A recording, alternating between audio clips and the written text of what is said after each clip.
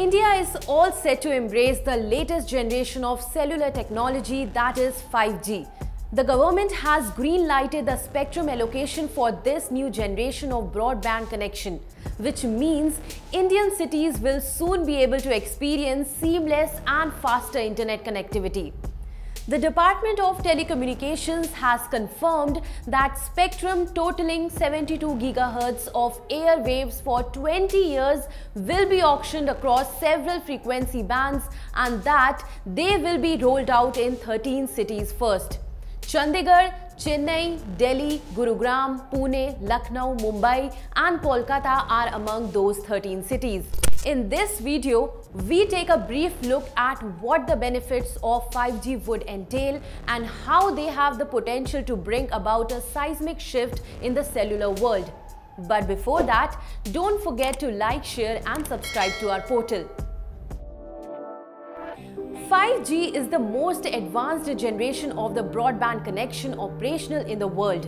5G, in the most simple terms, is the latest network standard that offers faster than ever internet speed, ultra reliability, a large network capacity, increased availability, and a more uniform user experience. As compared to 4G, 5G has a more capable interface. While 4G offers speed of up to 150 Mbps, 5G is capable of putting out up to 10 Gbps download speeds, which is several times more than 4G. Full-length HD movies could be downloaded within seconds with 5G. In terms of upload speeds, 5G network can provide up to 1 Gbps upload speeds as compared to the 50 Mbps upload speeds on 4G networks. Apart from this, 5G can connect to several more devices than 4G. 5G is designed to connect many more types of devices other than smartphones. 5G will run on the same radio frequencies that are currently being used in our mobile data, on Wi-Fi and in satellite communications. Telecom providers won't have to change their towers to deploy the services because it will run on the same existing frequencies. 5G will do much more than significantly improve our network connection.